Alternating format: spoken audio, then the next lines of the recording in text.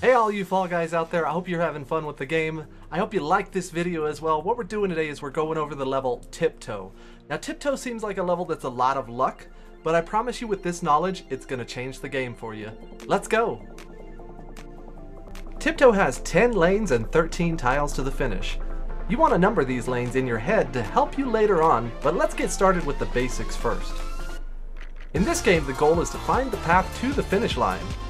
When you find the path somewhere in the middle like this, you have 3 directions to go, which can be difficult to find the right one. Once you have found the right path through, the good news is the path will never go backwards, so you can only have 2 choices from there. In addition, if you reach the wall, you can rest easy with only 1 choice to move forward. After moving forward 2 tiles, you'll find yourself with another 2-choice decision. At the start of the match, try to just run to the edge and dive as far as you can. This eliminates the fake tiles. Fake tiles never respawn. You can dive a total of 3 tiles, but you have to time it perfect.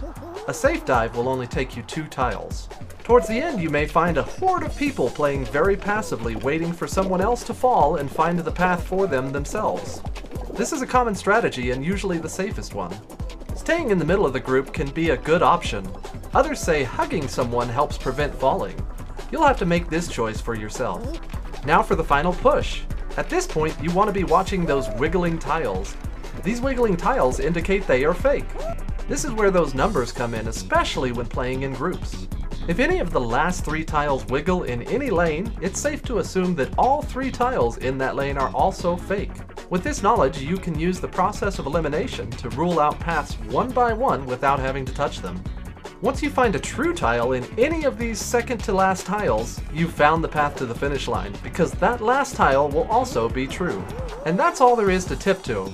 I know it is a lot, but I'm confident that you can take this knowledge and increase your chances of grabbing those crowns. I hope you enjoyed the video, and don't forget to come visit me on twitch.tv/MiniSphinxy. See you there!